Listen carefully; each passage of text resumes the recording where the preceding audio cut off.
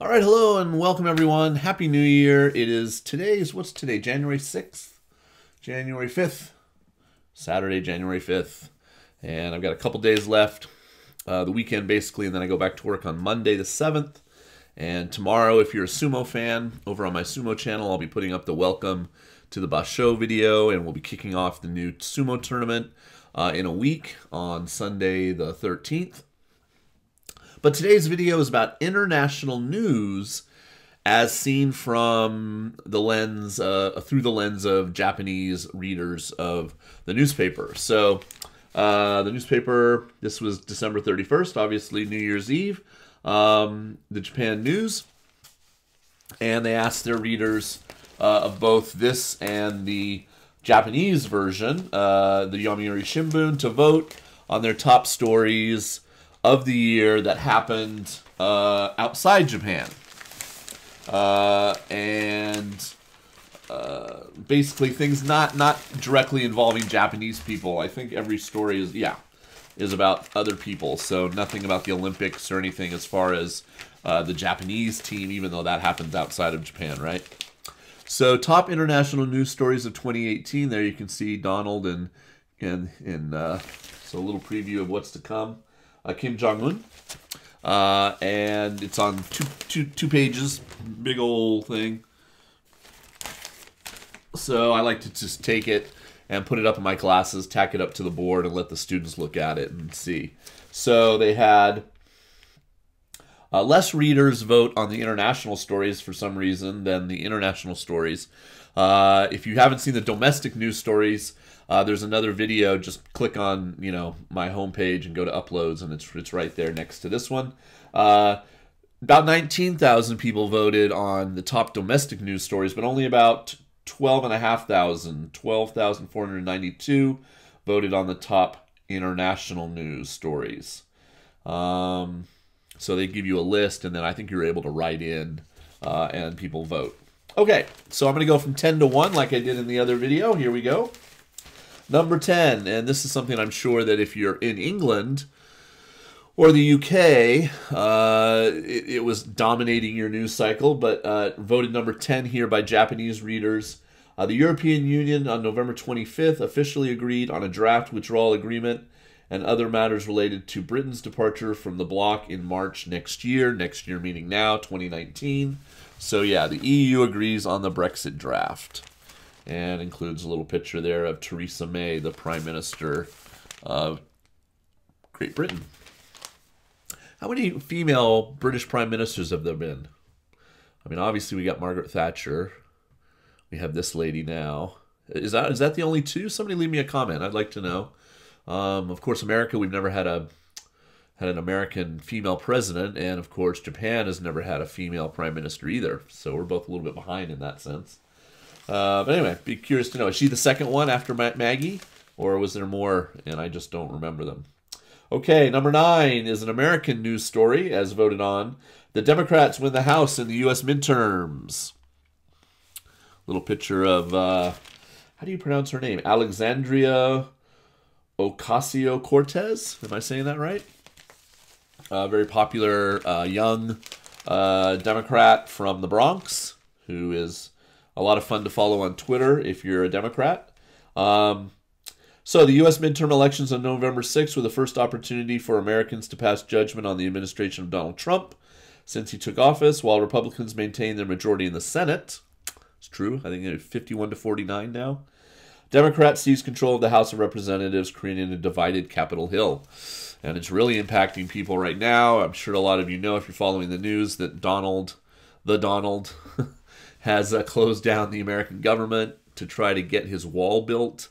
And so that just puts a lot of American people that work in civil service jobs and work for the government out of work. No paycheck, etc. Their pay is suspended, etc.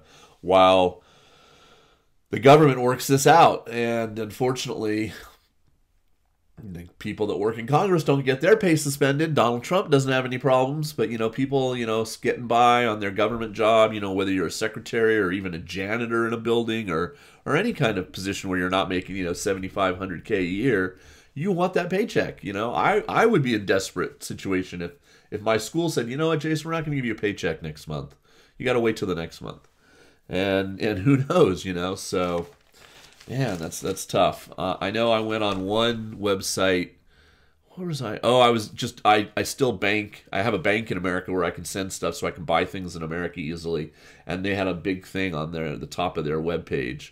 If you've been affected by this, the government shutdown, let us know and we'll help you. It's nice. All right, number 8, U.S.-China trade friction escalates. The administration of U.S. President Donald Trump imposed restrictions on imports of steel and aluminum, or aluminium, from China on March 23rd. In response, China increased tariffs on U.S. products, including pork and wine, on April the 2nd. So yeah, he's trying to flex his, oh, I'm so smart in business acumen. Why am I not getting... Oh, I'm going the wrong way, that's why. China, he's really obsessed with China. And, as he should be, they are an up-and-coming... they're the second biggest economy in the world, maybe the first now. I doubt they've taken over America yet, but they're certainly, the power player now in the world next to America. So, but he's being very, I see him sitting sometimes at these tables, and I'm like, do the other world leaders who are fairly educated men and, wise and have been doing politics for a while, do they just listen to what's coming out of his mouth and just sort of wince and cringe and be like, oh, well, we have to take this because he's the president, but man, what an idiot. I'm sure in certain situations he can come across as knowledgeable, and I think in business he knows what he's talking about. He didn't get to where he was, not knowing anything about business, but in other factors, I know he's made some really big gaffes about world knowledge and historical knowledge, and it just pains me as a history teacher. All right. Number 7, Koreans. No, sorry, not Koreans, but the Koreas, North and South, formed joint team for the Winter Games. So North Korea wanted to participate at the last minute, so the North and South Korean women's hockey teams united and formed a single team to compete in the games. Really nice. They're making strides. They're trying to get there, and that's good. We don't want North Korea to be North Korea like it is now for very much longer. The people there, I think, suffer a lot under the regime as far as, just day to day and what they're able to access in the world and what they think about the world, etc. And it'd be nice if some of the restrictions were lifted and that. And obviously the nuclear weapons is a big deal, and those went away from being so close to where I live. Okay, number 6, much happier story. Prince Harry ties the knot with Meghan Markle. The wedding ceremony of Britain's Prince Harry, second son of Prince Charles, and American actress Meghan Markle was held at Windsor Castle in the western suburbs of London on May 19th. More than 100,000 people gathered to watch the people's horse-drawn carriage proceed through the streets. The British royal family announced they're expecting their first baby. Aww. So there you go. Yeah, big deal. Not too huge here. I think people were interested, but it wasn't as big a deal as when Kate and William got married. I think it was a much bigger deal in America, probably because the woman he married was American, and I think she's African American. She's black. So good for him. He married a commoner and not even a British person and not even a white person. So good for Harry, going for love and not worrying about what people say, type of thing. And I think people in Britain are way more accepting of that kind of thing now. Yeah, I don't know. If a Japanese prince tried to marry a non-Japanese person, I think there'd be quite an uproar, but maybe not anymore. It would depend if he was, Harry's not ever going to be king, okay?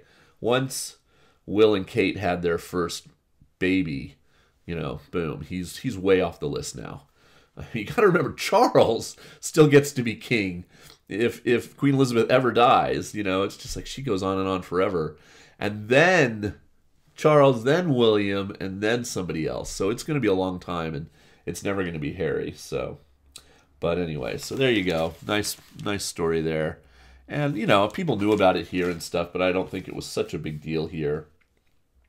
But yeah, Windsor Castle. My aunt Doreen, and my uncle Bert used to live in Windsor. So when I would go as a child, we would always go to Windsor Castle. I love Windsor Castle. It's fabulous. If you go to London, you have to make a trip out to Windsor and go see Windsor Castle. And then there's like a Legoland there, I think, and some other stuff. Great fun day trip from London if you visit England. All right. Number 5, much more serious story. And one that, I don't think we've really felt the full reverberations of yet, but Saudi journalist murdered in Turkey. Jamil Khashoggi, a Saudi journalist known for criticism of Riyadh, was murdered in Saudi Arabia's consulate in Turkey on October 2nd. The Saudi government initially denied involvement in the case, but later admitted Khashoggi was killed inside the consulate after a spate of media reports revealed such details as an audio recording of his killing that had been obtained by Turkish authorities. So yeah, pretty grisly stuff. He was very critical of the Saudi government, or not even the Saudi government, although the Saudi government and the Saudi royal family might be one and the same thing almost. But yeah, very, very critical of the Saudi royal family, and they wanted him to stop, saying bad things, and they killed him, and they cut his body up and took it out of the embassy in pieces, and grisly details came from that. But just that kind of abuse of power in kind of openly doing it and not caring really what the rest of the world thinks, and yet, Donald Trump, again, didn't say, look, you guys look what you just did. We're not dealing with you anymore. No more trade with Saudi Arabia, blah, blah. No, it's just, there's too much money involved, and et cetera, et cetera. And Donald doesn't really care about journalists anyway. He hates the fake news. But anyway, yeah, it's sad that nobody will stand up to Saudi Arabia and say, hey, this is not cool, man. All right. Number 4. Number 4 and number 2 are very closely linked. So here's 4. South and North Korean leaders hold first talks. So South Korean President Moon Jae-in and North Korean leader Kim Jong-un held their first summit meeting in the Peace House on the South Korean side of Panmunjom on the military demarcation line on April the 27th. The two leaders signed the Panmunjom Declaration, a document spelling out their aim to denuclearize the Korean peninsula, and trumpeted Korean unity ahead of an unprecedented U.S.-North Korean summit meeting in June. All right. So there you go. Again, trying. They're making steps to try to create a unified Korea, and if we can do that and have it not be a dictatorship anymore in North Korea, that would be great.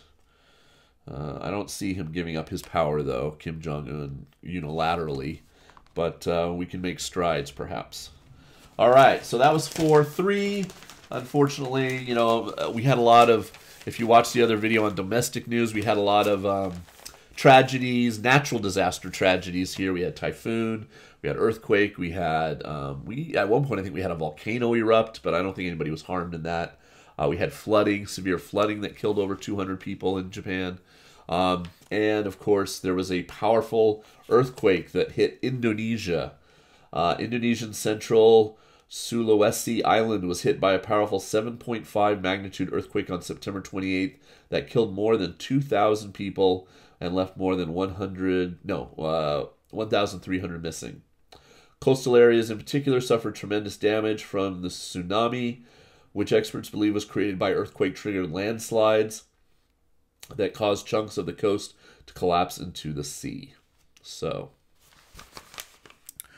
obviously a lot of empathy here in Japan for people affected by earthquakes and tsunami. So that was number 3 as voted on by the Japan. Okay, number 2, you already got a preview of it. U.S. and North Korea hold first summit talks, and this, I give Trump a lot of crap, but that's a good thing.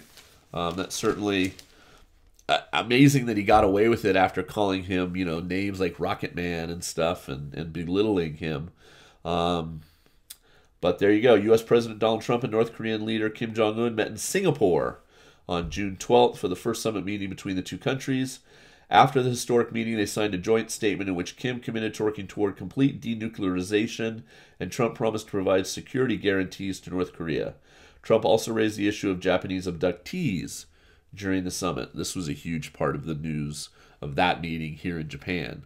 There were Japanese people that had been abducted by North Korea back mostly in the 70s and 80s, I think, and taken over to North Korea, and they're still missing and stuff, and so we'd like to know about them. The United States and North Korea have had hostile relations since the Korean War back in the early 1950s. That the two leaders met face-to-face and signed a document committing to denuclearization is a matter of no small significance, according to this newspaper. So, and I agree. So I give him, of all the things he's probably done in his presidency so far, I give him a thumbs up for that. So way to go, Donald. Okay, and the last, the story I'm sure most places in the world follow to some extent. We followed it really closely here in Japan, and that's the Thailand team that got stuck in the cave. All 12 boys and their coach saved from a cave in Thailand. There they are, obviously, many days after the ordeal, all in fresh clothes, etc. The mission to save 12 members of a Thai junior soccer team and their coach from a cave in northern Thailand reached a successful conclusion on July 10th, when the last members were extricated to cap an 18-day all-out rescue effort. Man, so they were down in that cave for over 2 weeks. The 12 boys and their coach entered the Tam Luang Cave in the province of Chiang Rai on June 23rd, but became trapped due to heavy rains that flooded the area. U.S. forces, a special cave rescue team from Britain, and others joined Thai authorities in the search. On July 2nd, British divers spotted the group about 5 kilometers from the cave's entrance and confirmed that all the boys and the coach were still alive. And they all got out safely, so that's great. Happy story, I think. We had a lot, like I said, we had a lot of tragedy. We had a lot of natural disasters. We had, things that didn't necessarily go right. We certainly didn't have a lot of good news coming out of Washington a lot of the time. But this was kind of a story that, could have been very tragic and ended up as a happy ending. And so I'm not surprised that that's number one, according to the Japanese readers. Okay, so let me know in the comments, what was the big international news stories from your angle, where you're living, if you're in Canada or you're Australia, New Zealand, South Africa, Ireland, wherever you might be, looking out into the world, what was something that you felt was an important thing that happened in the world? Let me know down in the comments, because I'm very interested to read. I've read some good comments at the bottom of the domestic news stories about what was happening in countries in Europe. Somebody talked about, here from England, and Brexit really dominated their news, etc. So, I'm very interested to know. Thank you for watching, and just so you know, I've got a new program that I'm doing called 50 Trips Around the Sun. The first one is up on the channel. You can go find that. And number 2, maybe tomorrow or probably Monday. I'm doing the research now for the year 1970. And I'm going to go up through the 70s, up through the 80s, and all the way up to today. One episode at a time for each year that I've been alive. I turn 50 later this year. Okay, so thanks for watching this video, and I hope you enjoyed it. And, well, if this is it, and I don't see you until next year, have a great 2019, and take care of yourselves. Okay, peace.